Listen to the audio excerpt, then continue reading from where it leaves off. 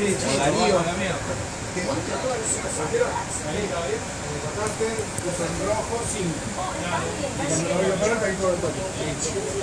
Nisman has not actually proclaimed that it was a suicide or a murder yet, so we really don't know.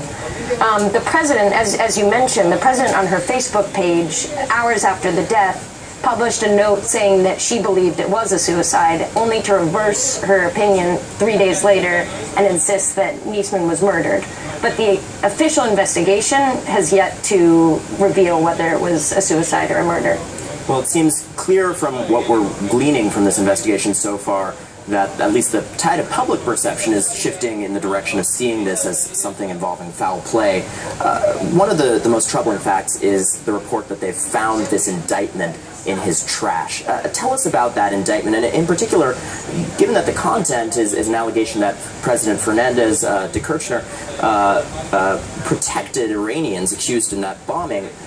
What was the outcome of that? Where are those Iranians now?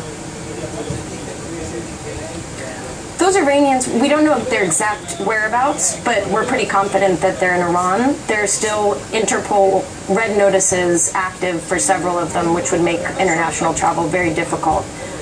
In terms of the arrest warrants found in Mr. Nisman's trash basket, as you mentioned, investigators found a 26-page document that outlined a request for the arrest of President Cristina Fernandez de Kirchner and also her foreign minister, among one other official.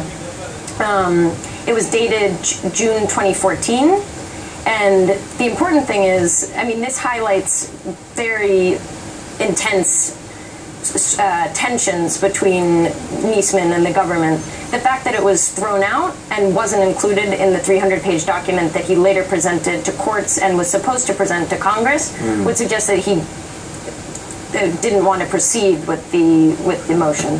A troubling turn of events there. One other interesting wrinkle in this story is that the president has been pushing for the intelligence agency of the country to be dissolved. What's the status on that, and what's the potential link there? So the Senate, in a plenary session, is debating that movement today.